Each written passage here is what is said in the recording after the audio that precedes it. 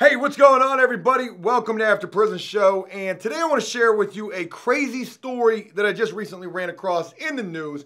It is a prison-related news story. It's kind of almost the same as a story that we just recently shared about a date that ended up leading to a person going to prison and a bank robbery taking place in that date. The premise of this story that I want to share with you guys is, love will make a person do some crazy things, even when one party in the relationship is locked up in prison. And another thing that comes to mind with a story like what we're getting ready to share is, sometimes you run across stories where somebody gets locked up or caught for doing something for somebody who is locked up. And you gotta wonder to yourself when you see some of these headlines, like somebody getting caught trying to bring in some contraband, throwing a Nerf football full of the contraband over a prison fence, shooting a potato gun over the prison fence, dropping a drone into a prison with the contraband. You gotta wonder when you run across some of these stories like, damn, why would somebody do that? Take a risk that could lead to them getting in trouble because somebody that they know or somebody that they love is locked up and in trouble themselves. Why would somebody do that? And the only thing that I can think in relation to all of that is, love will certainly make a person do some crazy things and some things that they might not otherwise have done or even thought about doing before. So with mentioning all of that, what do you say we go ahead and we do? I don't know why I was acting like I was running right there in slow motion when I'm supposed to be diving head first into this video. Shout out to everybody who rocked with the dive scene. That was a little throwback right there. We haven't done that in a long time. Folks, let's go ahead and read the headline of this story. Embrace yourself for the crazy. Woman arrested for adding her inmate boyfriend to payroll at Long John Silver's. What? Folks, when I see this headline right here, the first thought that comes to my mind is, I can't remember the last time that I ever ate at Long John Silver's. Do you guys got a Long John Silver's anywhere where you're at? Do you eat that place? Is it even any good still? Now, before diving all up into this story, it really makes you wonder, why would this woman add her inmate boyfriend to the payroll at Long John Silver's? Well, let's go ahead and break this thing down. Folks, can you imagine how the phone call had to go between him and her, him being locked up, her being out here in the world, probably obviously working at Long John Silver, him asking her for some money, her telling him, hey, look, I thought I told you I work at a fast food restaurant. I can't afford to send you no money. And possibly and probably him concocting this mastermind scheme for him to be able to go to commissary and order him some Zoom Zooms and Wham Whams. Hey, girl. Hey, I'm so glad that you picked up. I'm so glad that I caught you between that double that I know you working today. Hey, what's on the menu today? Same thing as every day. It is a fast food restaurant. Hey, look, I know you said you couldn't afford to send me no money, but girl, I got an idea. Why don't you get me a job there? I know I'm locked up. Ain't you picking up what I'm putting down? Get me a job. And then I ain't got to ask you for no more money. Matter of fact, I could be collecting a check. And we can spend this entire 15-minute phone call talking about our future instead of me trying to figure out if you can or if you will miss that card note in an effort to send me a few dollars.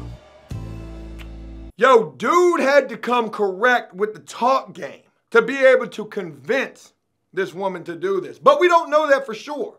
That's just some speculation. Maybe she was the one that came up with this idea. Let's go ahead and read this story and try to figure out what, if anything, we'll learn about just that. A woman was arrested after police said she added her inmate boyfriend to the payroll at Long John Silver's where she worked. Police said a Pennsylvania woman who managed multiple Long John Silver locations put her boyfriend on payroll while he was in prison. Folks, this chick wasn't just the cashier or the store manager. She was the damn regional. Whatever led to this guy meeting this chick, maybe he knew her before he went to prison, or maybe he met her through a friend. Hey, your girl got a friend that I could write to or possibly call? Or maybe he met her on a prisoner pen pal website. We don't honestly know. But whatever the case, this guy most certainly struck gold with this situation right here. Who says that it's hard for a guy to get a job after prison. This dude got him a minimum wage paying job while he was still locked up. He wasn't worried about working in the kitchen making no 27 cents an hour. This dude was getting him a fat old $5.50 while he was still locked up. Love will make you do some crazy things, I guess, said the detective Max Whitlinger. I'd say so. Not only did this chick risk her freedom and some charges, yo, this is probably a Fed case right here. I don't necessarily know if it is or it's not, but this is definitely embezzlement, fraud, at the very least. Michelle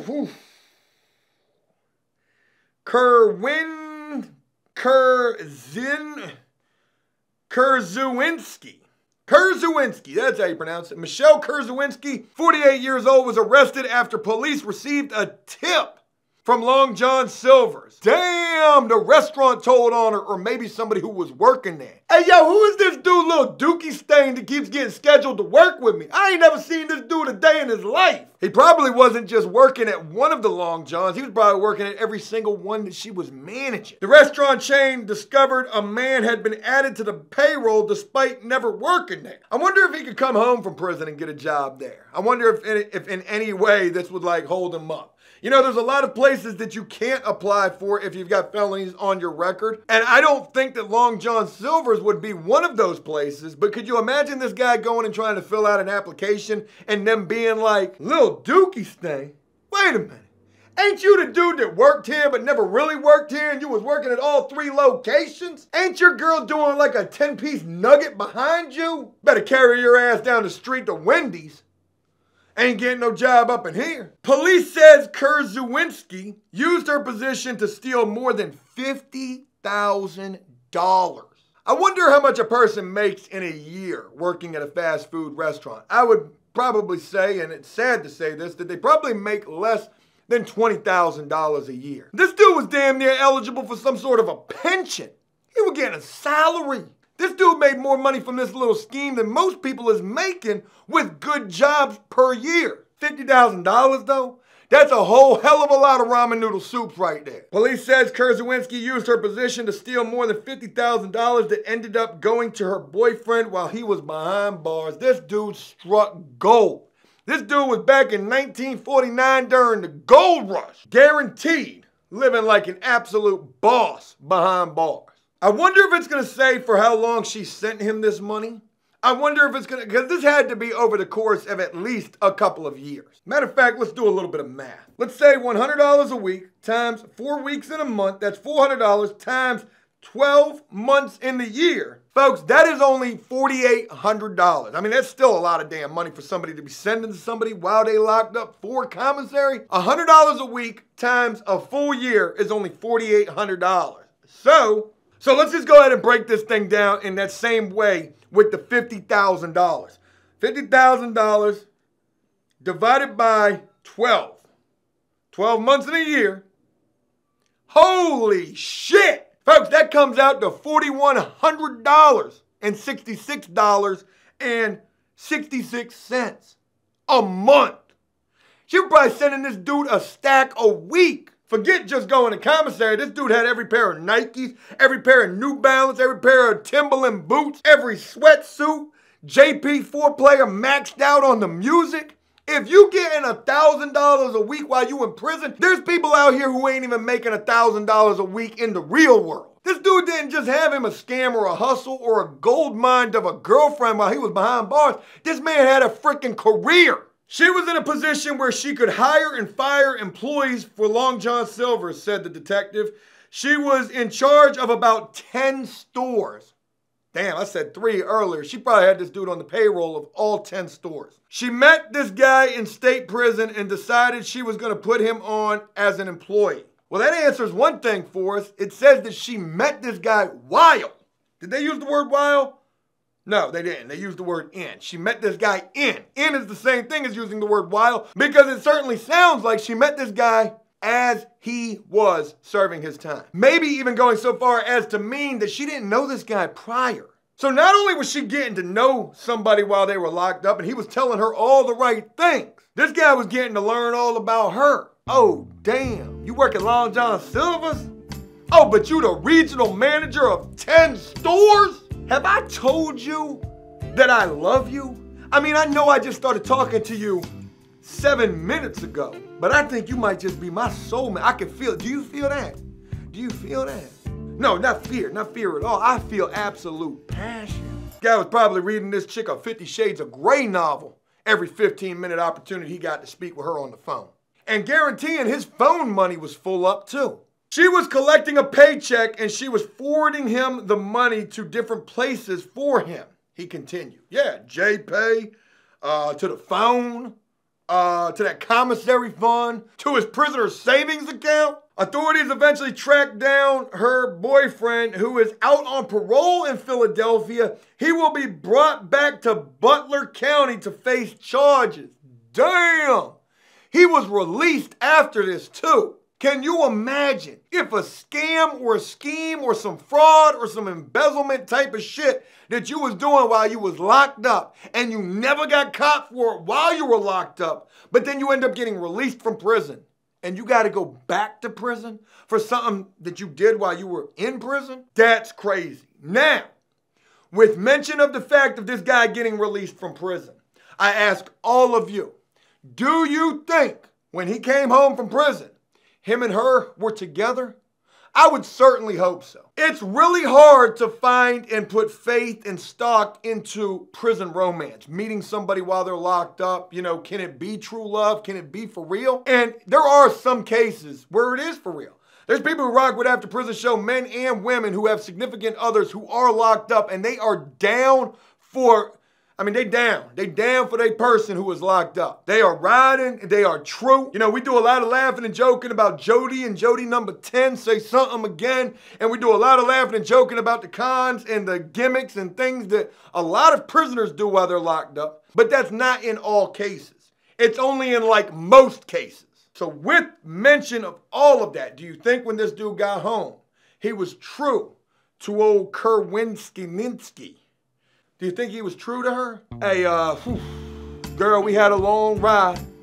You rode with me for this entire 12-month period. You sent me over $50,000. Oh, I'm never gonna forget that. What do you mean, why am I saying I'm never gonna forget it? Girl, I get released tomorrow and I gotta let you know something. I gotta let you know, look, it don't feel right no more. It don't feel right in my heart. I don't wanna hurt you and I don't wanna lead you on. I know you sent me $50,000. I told you I'm never gonna forget that. This chick's going to prison for all of this. There's no doubt about that.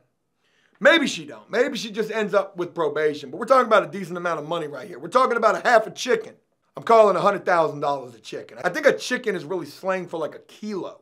Meanwhile, police in the neighboring county are investigating Kerwinski for similar crimes. I guess maybe they're talking about crimes in relation to this case.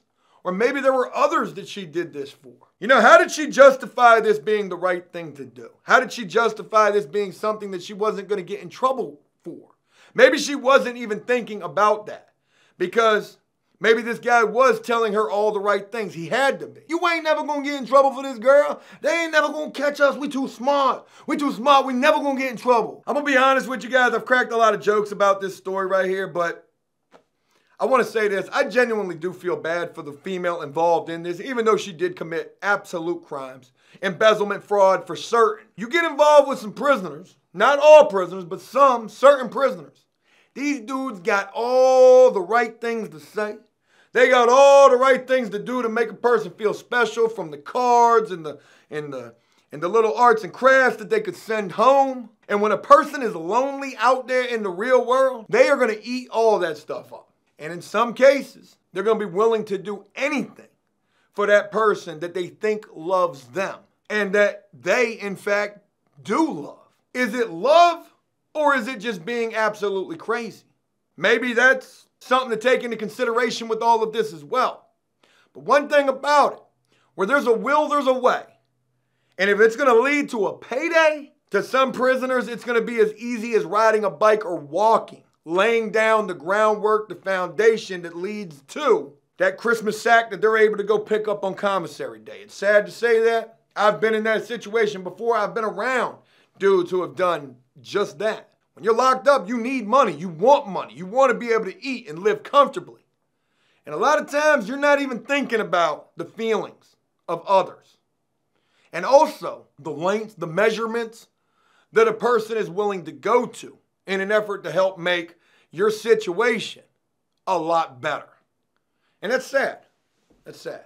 I don't know. I hope this chick gets probation for this. She did, hit her with some restitution. She's got to pay that money back. Let her learn from this situation. And the dude, does he deserve to go back to prison for this? I think so. You committed conspiracy to commit embezzlement. This is conspiracy to commit embezzlement, conspiracy to commit fraud. You perpetrated a fraud.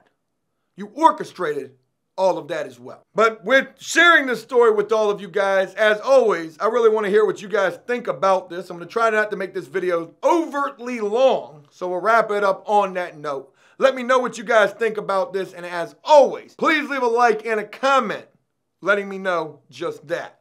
As always, until next time, enjoy life, the free world. Never take a moment for granted, and make the most of every day. Peace! Hey, girl, we had a long ride.